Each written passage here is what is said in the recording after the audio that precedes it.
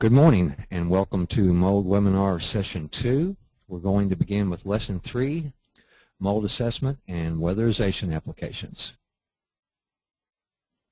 What you will learn in Lesson 3, what is involved with an energy-related mold assessment, 3 steps of client disclosure, 4 categories of a home assessment, which includes the general building envelope, the outside site, the HVAC system, and the occupied space of the home. Mold testing. Now here's a reminder, 5.14, energy-related mold and moisture impacts. The Weatherization Assistance Program is not a mold remediation program.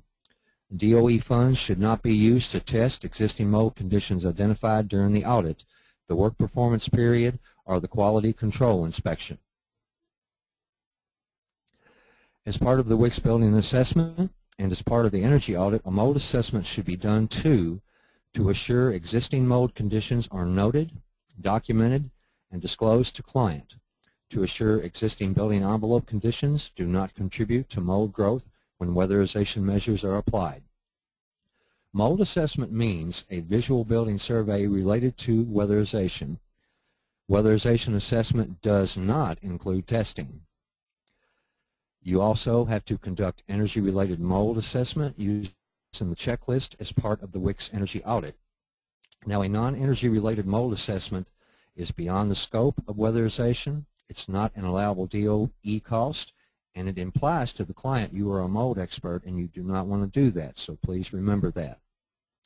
Now, protect yourself. You also have to provide documentation of the current situation. That involves using the assessment checklist, taking photos or videos, and record and retain all of this documentation in the client file. Also disclose what you know and don't know. Your business is weatherization, not molds. Don't make claims you are not qualified to make, and provide EPA mold publication. Client disclosure. Effective immediately, all states should ensure that their local agencies include some form of notification or disclaimer to the client upon the discovery of a mold condition and what specifically was done to the home that is expected to alleviate the condition, and or that the work performed should not promote new mold growth. Step 1 of client disclosure. Don't claim mold expertise. Share checklist results of observed situation. Share photos of findings.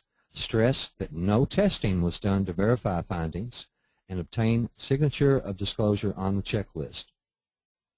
Step 2, if appropriate, indicate that weatherization services may need to be delayed until the existing mold problem can be referred to another agency for funding of remedial action. Client disclosure. Step 3, provide EPA publication. Use the publication distribution verification form, and that main publication that we use is a brief guide to mold, moisture, and your home, and that is EPA publication number 402. K02003. Client disclosure, client tips to remedy molds.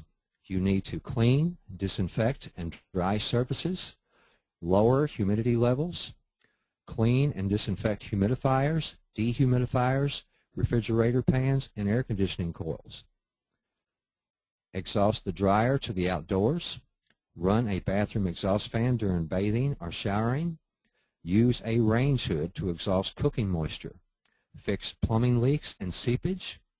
Raise the temperature of cold surfaces with insulation or storm windows. And increase air circulation by opening closet doors and moving furniture away from walls. Now, with the weatherization building assessment, make sure that you follow your nose and follow your eyes. If you can see it or smell it, molds are likely present. A general examination of the building is also required.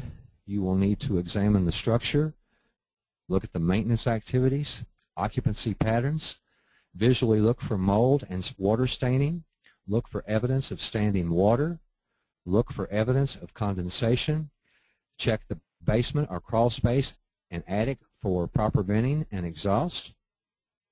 Outdoors. Look at the soil grade or drainage toward the foundation. Check for standing water adjacent to the foundation. Check the wall and roof damage, allowing water intrusion that may exist in the home. Check for missing or blocked rain gutters. Check for no downspout extensions.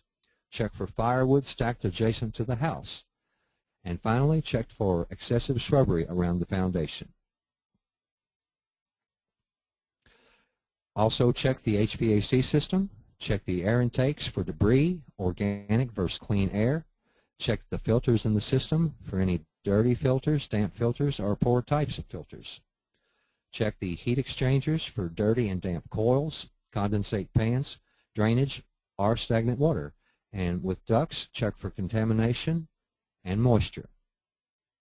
In the occupied space, you need to check for plumbing leaks, check for water stains on walls, ceilings, and around windows, and check to see if there is a musty odor inside the home. Check the surface condensation, especially during mild weather. Check for any mold on carpeting, Check humidifiers. Check window air conditioners. Check for lack of bathroom or kitchen exhaust. Check clothes dryer not vented to the outside. Check for firewood stored indoors. Check for wet clothes drying indoors. Now, exterior wall mold. Let's test your assessment skills. See all of this mold inside these wall cavities here? Well, we ask ourselves, how did this happen, and what's the solution? Well, what happened is there was an exterior wall with a poorly installed vapor barrier which allowed for condensation to form in these wall cavities, thereby allowing for mold to grow in there. Mold on insulation. Let's test your assessment skills. Mold right in here. How did this happen? Well, what happened is there was high humidity leaking around electrical outlet with air leakage from the outside wall causing condensation and mold. Pretty hard to believe, but that can actually cause and allow mold to grow. Mold in the attic. Problems and solutions. Test your assessment skills. Here's mold growing here.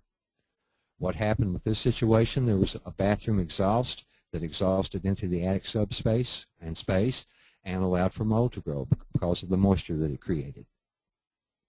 Mold in the bathroom. Remember these pictures and tips from a previous lesson? There's mold growing on the walls and up in the ceiling. You can see a better shot of it here around the exhaust fan. Carpet mold. Test your assessment skills. See the mold on these sections of carpet, the dark places right here. Well, how did this happen, and what's the solution? Well, actually what happened in the laundry room, a washing machine overflowed one time, and it got the carpet wet, which allowed for mold to grow. And the only practical solution to this is the consumer needs to get rid of the carpet. Mold evidence on walls. Down here at a floor joint, you see mold growing. A pretty bad situation. And extensive mold in a wall cavity. See these areas here? Now what caused this to happen is there was just a simple pinhole pipe leak in one of the water pipes which got that area wet and allowed for mold to grow. So just little things like that can allow for mold to grow. Well, thank you very much for your time during this lesson, and that concludes mold session 2 in the mold webinar. We will see you at another time to conclude with the other sessions. Thanks and have a great day.